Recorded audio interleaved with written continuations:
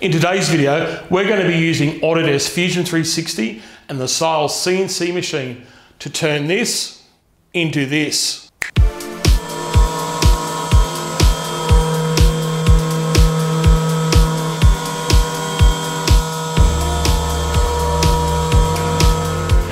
G'day everyone, my name's Aaron. Welcome back to the Design, Creativity and Technology channel.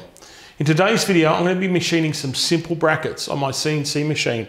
Now these are from my very good friend, the Chief. Now I call him the Chief because I worked with him for many years and he used to be a Chief Petty Officer for the Royal Navy. So the English Royal Navy, that is. Commanded a pretty high rank back in the day, and pretty much that's how he commanded us teachers when I used to work for him. Really good guy. So this is a love job for him. And I'm doing this also because he's a returned serviceman. He spent time in the Falklands as well during that conflict. And I believe he's the only Royal Navy person who's ever told the Prince of where to go. But that's another story for another time. I had something really exciting planned for you today. I had an excellent CAD model done. I was relying on the old blue tape and super glue trick to stick my material down to this fixture plate here. But of course, that failed. So for me, it was back to the drawing board, and you'll see the CAD model here on the screen now. Simple stuff. Put a few holes in the bracket and clamp it down that way while I could do all my machining processes. So why don't we jump on over to the CAD. We'll flick between the CAD screen and the machining screen, and you can take a look at the strategies I went to make this for you today. Hopefully you enjoy it. Okay, so here's my CAD model that I prepared for this video. You can see I've modelled my table, placed the orange vise on top of the table, secured the part in there, and of course done all the cam tool pass for that model. Okay, as you saw in the video, the super glue let go, so I didn't continue down this path. So I went back into my modelling environment and just put a couple of holes through the bracket, some tapped holes, and put it on a fixture plate. So with setup one here, you can see what I'm doing. I'm spot drilling the top, deep drilling a 5mm hole, coming back in with a rigid tap, pocketing that hole out, and then contouring that hole. I didn't worry about deburring or chamfering. I think Mark can do that offhand on his own, in his own time. All right, let's pop on over to the machine and see this in action.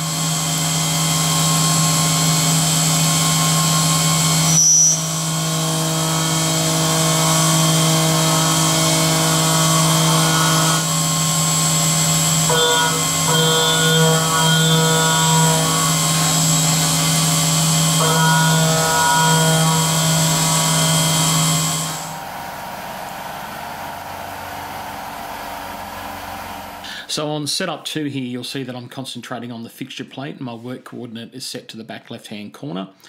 You'll see that I'll face the fixture plate here, spot drill. I'll drill it with that same 5mm drill bit.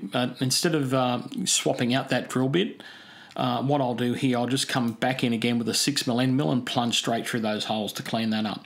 All right, so let's jump on over and take a look at that in operation now.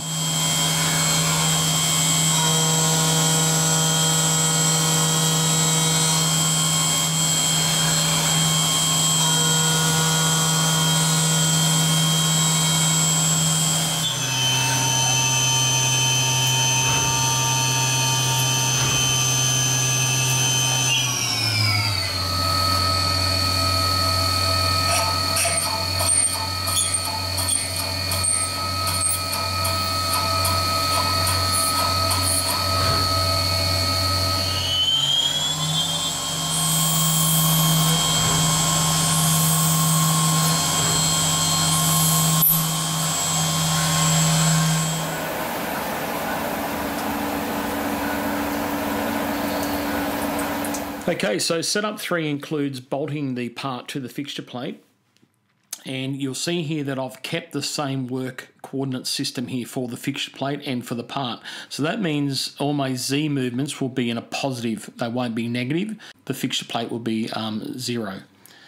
We'll do some outside adaptive clearing and then pop in there and just come around and do an outside contour. Now, to make sure that I get all the way through here, I control that in my heights tab, and if I went down from the selected geometry, and this is a problem a lot of people do with their CAM. They come from a 2D background and they like to pick this top line. Now, if you worked in old 2D CAM systems, that was quite common because it was a DXF or a vector file you brought into it, and you'd always pick the contour you could see, which is usually the top one. However, in this sort of 3D modeling environment, we're able to select the bottom, so the bottom contour, and then in my heights tab, I tell it, you know what, from that selected contour, drop down minus 0.1 of a mil. Righto, let's go over to the machine and check it out.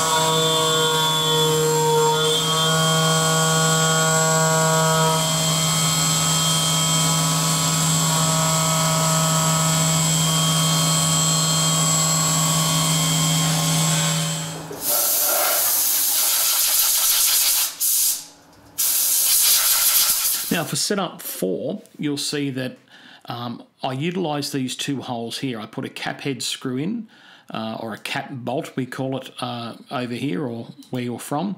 And when I orientated my machine in this orientation here, of course the fixture plate had been removed. I put these two cap bolts in. Now that gave me parallelism to the vice jaw, and I used some blue tape on the bottom here just so I wouldn't mar the part when I clamped on it.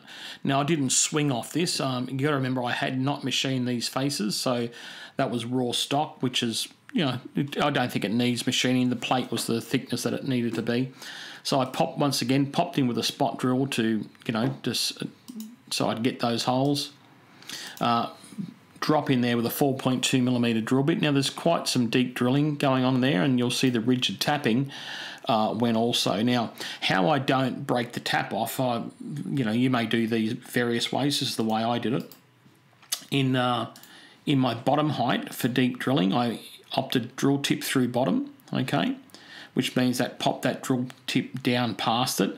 Now, so I didn't crash my tap into it and snap that tap off, I lifted my tap up in the bottom height. You can see I turned off drill tip through bottom and made it go positive 1 mil to pull it up out of that hole, so I knew I wouldn't bottom out and snap the tap off. Alrighty, let's pop on over and check that out in operation.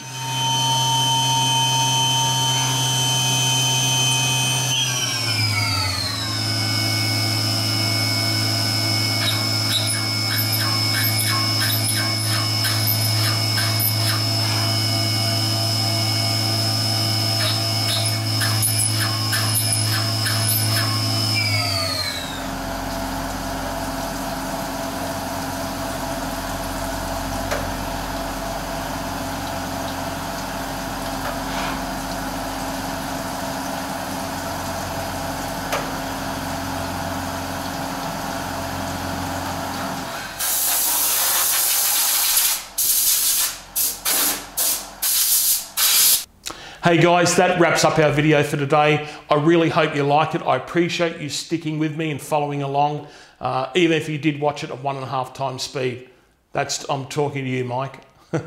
Good on you guys. See you in the next video.